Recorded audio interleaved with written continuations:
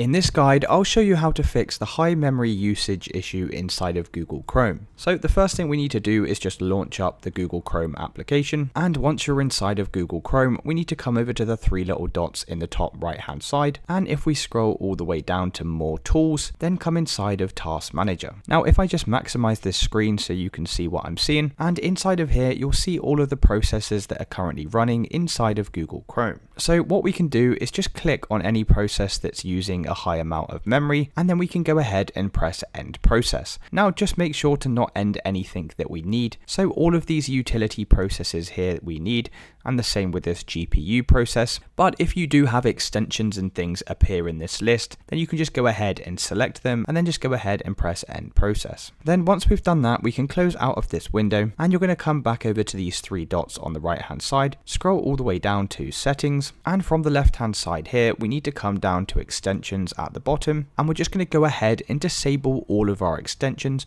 or at least the extensions that we're not using and we don't need running. So as you can see on my computer here, I've got all of these disabled, because basically the more extensions you have running here, the slower your browser is going to run and the more memory it's going to consume. We can then close out of this window and come back over to settings, and from the left hand side we're going to come down to reset settings, and we're just going to select restore settings to their original defaults. Then go ahead and select reset settings, and once you've done that, the next thing we need to do is come back inside of Google Chrome over to the three little dots here, and then we're going to come down to clear browsing data, and we're just going to make sure all of these options are ticked inside of here, and then go ahead and press clear data. Then the very last thing we're going to do to speed up Google Chrome and just to avoid this high memory usage issue is to come back over to these three little dots here, and what we're going to do is come over to this search box at the top here and just search for preload, and then you'll have this option here for preload pages. Now by enabling this option, although it will make your Google Chrome load faster, it will consume a bunch of memory, so the amount of speed difference that it makes, I don't personally think that it's worth it,